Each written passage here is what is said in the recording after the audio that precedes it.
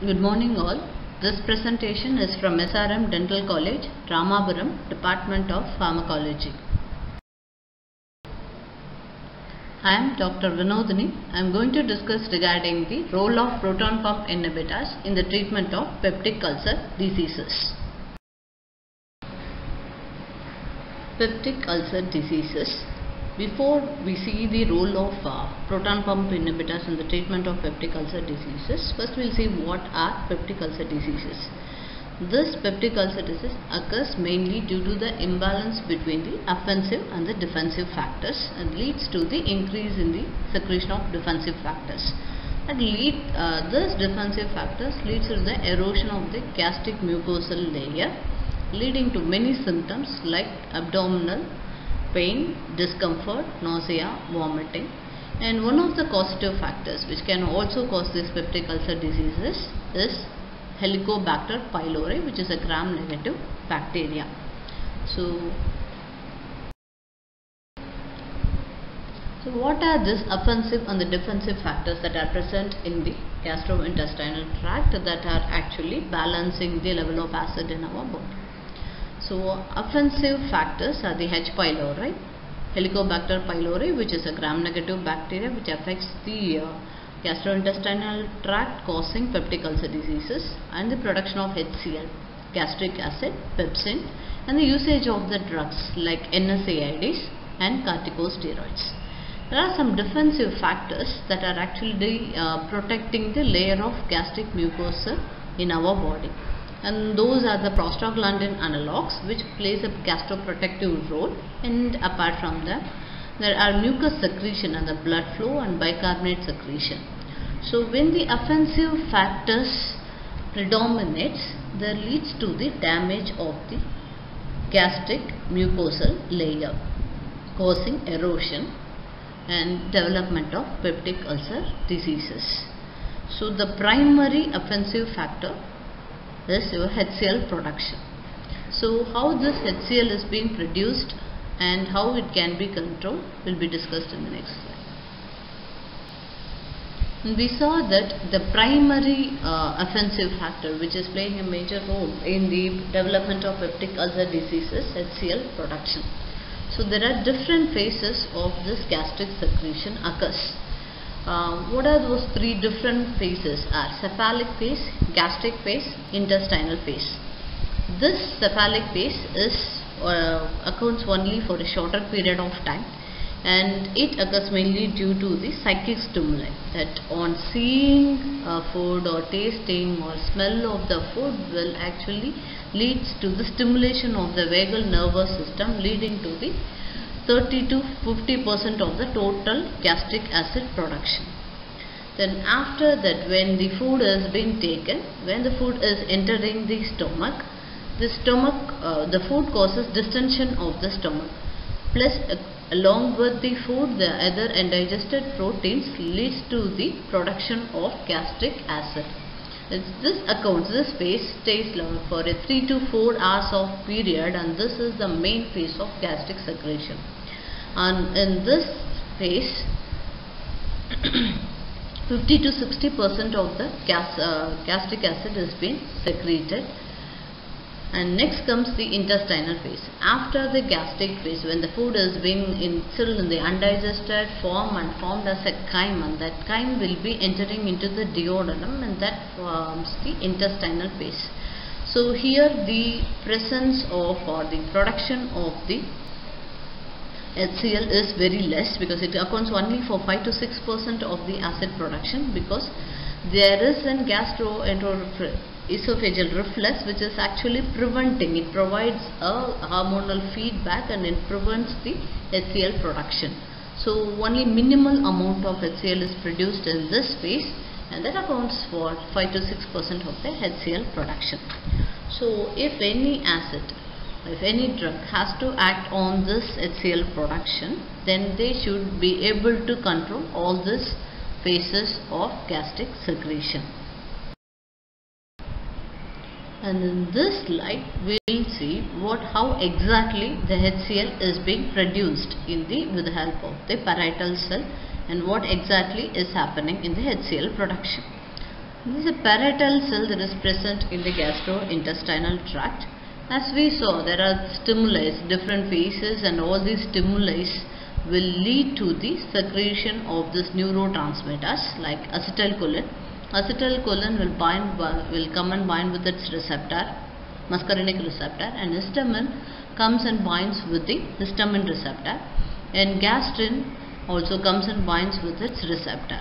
These three together comes and binds with their respective receptors, leading to the production of HCl. How it is happening is, so this H2CO3 which is present in the parietal cell and which is being produced with the help of carbonic anhydrase will be splitting up into HCO3 minus and plus H plus, and this formed HCO3 minus will get again secreted into the blood, and then it leads to the movement of the chloride ion from outside, from the blood into the lumen of the gastric pH.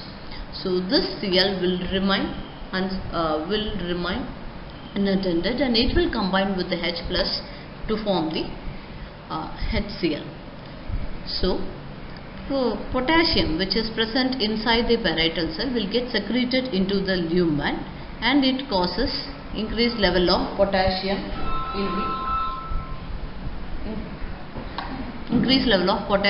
in the gastric lumen. But the formed potassium again will enter into the parietal cell. Again, this for increased level of potassium inside the parietal cell leads to the secretion of movement of the proton from the parietal cell into the gastric lumen with the help of the proton pump. This proton pump is otherwise called as the H plus K plus ATPase pump, since this pump is driven by the energy generated by this ATPase pump. So once this H plus is been moved into the lumen, the wanted acidity is being produced when this H plus is combined with the Cl minus to form the HCl. So this is how the HCl, gastric acid, is being produced in the body. So the general management of peptic ulcer diseases, there are three ways by which these drugs can act and to control or to treat the peptic ulcer diseases. The first group of drugs acts by actually decreasing the HCl secretion. Second group of drugs acts by neutralizing the acid which is being produced, and the third group of drugs actually try to form a protective layer and try to protect the gastric mucosa from the offensive factors. So management of peptic ulcer disease. Say already told, by any of these three mechanisms, these drugs are going to be used in the treatment of peptic ulcer diseases. And when we are using these drugs, the main aim of treatment is to relieve the pain and discomfort and accelerate the healing process of the eroded gastric mucosa, and also to prevent the recurrence and complications in the peptic ulcer diseases. So the first group, the main group of drugs that are being used in the treatment of peptic ulcer diseases is our proton pump inhibitors. So what are these proton pump inhibitors? Many drugs are available in the treatment of peptic ulcer diseases. Even though many drugs are available, proton pump inhibitors plays a major role in the treatment of peptic ulcer diseases. So what are these proton pump inhibitors? What are the drugs that comes under this? Omeprazole, esomeprazole, lansoprazole, pantoprazole, rabeprazole, dextrabeprazole, and elaprazole. All these drugs acts by inhibiting the proton pump. Even though H2 receptor antagonist was the first group of drugs to be used in the treatment of peptic ulcer diseases, these drugs have overtaken the place of H2 receptor blockers. As the name implies, these drugs are going to act on and inhibit the proton pumps, otherwise called as the H plus K plus ATPase pumps. These pumps are mainly needed or essential for the production of HCl, because the final proton which has to be combined with the Cl minus is being pumped out with the help of this proton pumps. So once this final step, if it is inhibited, there won't be any production of HCl, and that leads to the decrease in the offensive factors, leading to the healing process. It accelerates the healing process of ulcer.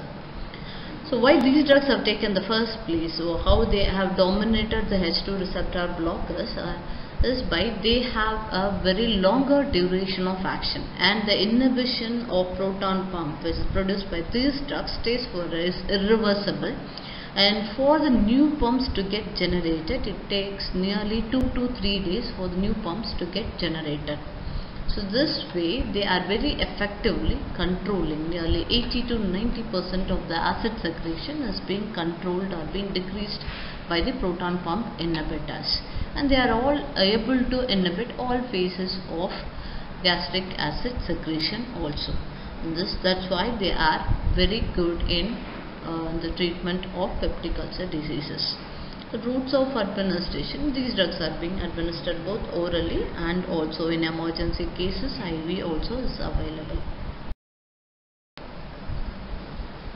So now we will discuss the therapeutic uses, wide array of uses where we can give this peptic proton pump inhibitors. So in general, peptic ulcer diseases, so gastric ulcer, it may be a gastric ulcer if the gastric part is being affected, and duodenal ulcer if the acid is being secreted and eroding the duodenal part, it is called as duodenal ulcer. So both the case of gastric ulcer and duodenal ulcer, these drugs are very effective. The treatment strategies, since they have longer duration of action, once daily dosing is being advocated with the case of peptic ulcer diseases, and in the case of gastric ulcer, the treatment extends for 8 weeks, whereas for duodenal ulcer, 4 weeks of treatment is enough. Then Helicobacter pylori ulcer, that is, if we know that the causative factor is Helicobacter pylori, then that Helicobacter pylori has to be eradicated completely with the help of the antibiotics. Along with this proton pump inhibitors, we have to combine 2 antibiotics and form a triple drug regimen in order to eradicate the Helicobacter pylori induced peptic ulcer diseases. So among these 3 drugs, the 2 antibiotics, it may be amoxicillin or metronidazole, tinidazole, tetracycline or clarithromycin. Among the 5, 2 are being selected and being combined with the proton pump inhibitors. And all these 3 drugs has to be taken twice daily, that is morning and in the night, for 14 days.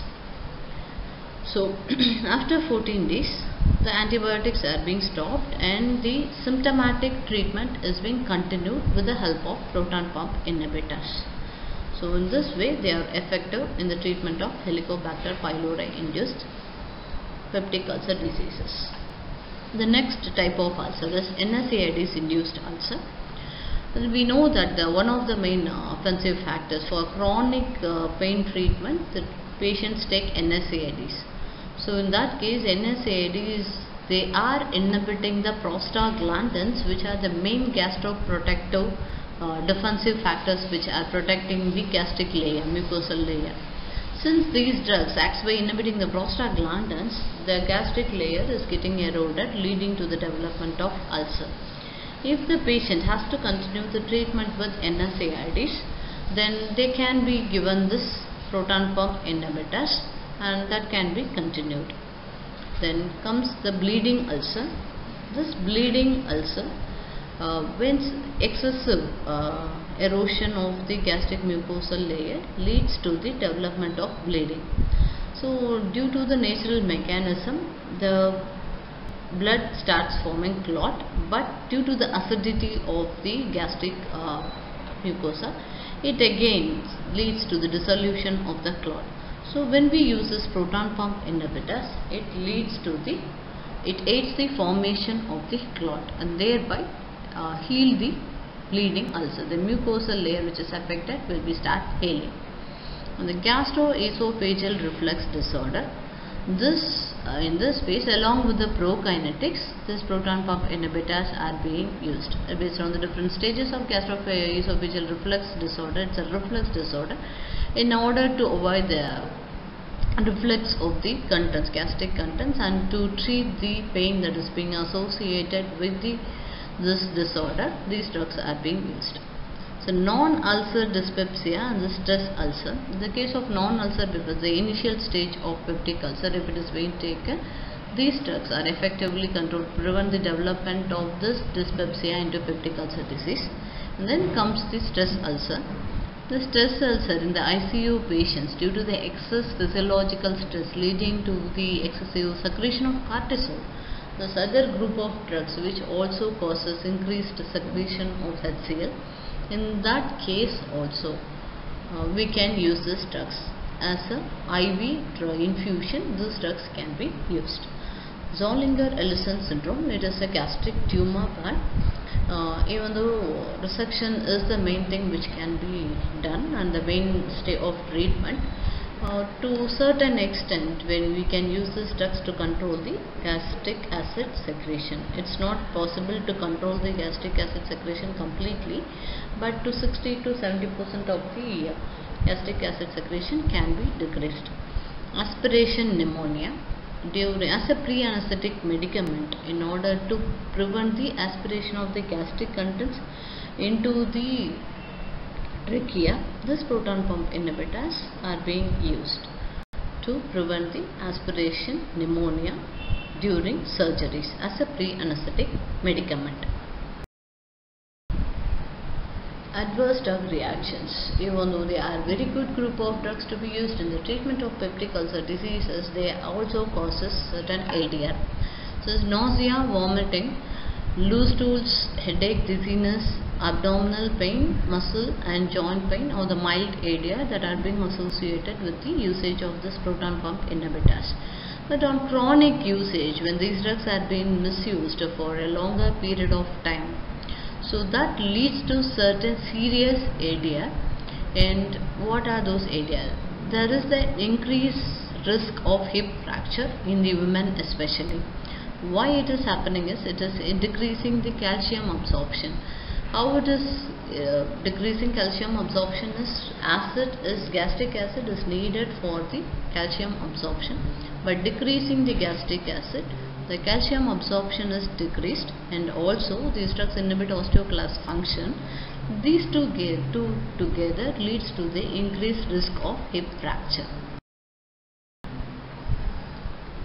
So the other serious ADR are life-threatening hypomagnesemia. Decrease in the calcium absorption leads to the secondary hypocalcemia, and that indirectly leads to the hypomagnesemia, which is a life-threatening one, leading to the development of cardiac arrhythmias. It may predispose the patient to cardiac arrhythmias. Since the gastric acid is getting decreased, this decrease in the gastric acid, which are also playing a major role as a defense in preventing or checking the growth of the microorganisms and other things in our body, the decrease in the HCl secretion will lead to increase the risk of respiratory and the enteric infections. Thus, the chance of community acquired pneumonia, nosocomial pneumonia, is more common when the patient chronically uses this proton pump inhibitors. Hypergastrinemia. Gastrin is one of the neurotransmitters which has been involved in the acid secretion, but since HCl is HCl secretion is decreased, there is no negative feedback thing to control the secretion of gastrin, leading to the hypersecretion and the development of hypergastrinemia. So all these are the adverse effects. Even though all these adverse effects are being seen when they are being used effectively, they are the best drugs to be used in the treatment of proton pump inhibitors. Thank you.